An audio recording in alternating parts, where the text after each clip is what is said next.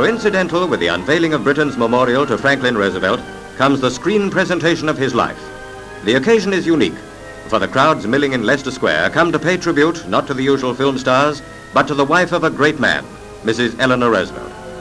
Meeting a number of Britain's leading film personalities attending the premiere, Mrs. Roosevelt receives a bouquet from child star Margaret O'Brian, whose part is to recite the late president's famous call to youth of all ages. 20 youngsters from Talywain near Pontypool are South Wales's Men of the Week.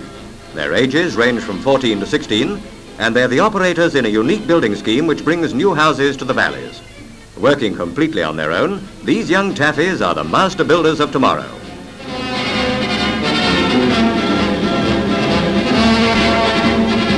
Old and insanitary houses still dominate the skyline in Monmouthshire. All too slowly, new dwellings are being built. Here, freshly erected, stands the first product of the boys' labour.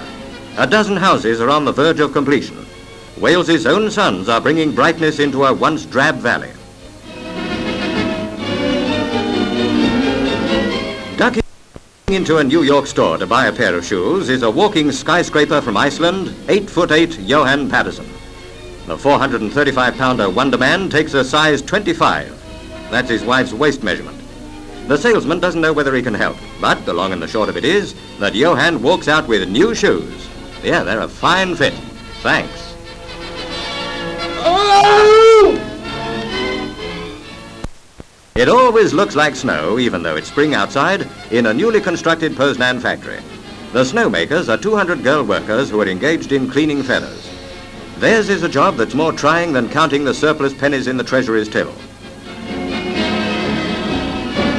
Drawn into an air suction pipe, all the feathers are collected to the last floating one.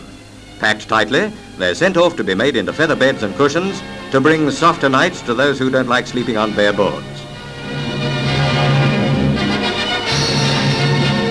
Softest job of all is left to the van boy, whose life moves on a permanent feather bed.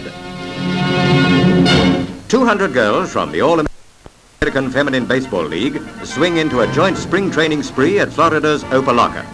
After a 6-month layoff, during which they left their bats on the mantelpiece, they're ready to work out winter's kinks. Last year, these lady stars drew 1 million fans, which is a few thousand more than even Dennis Compton can command. If the MCC can follow their action and their form, Don Bradman and his Australians are in for a hot time.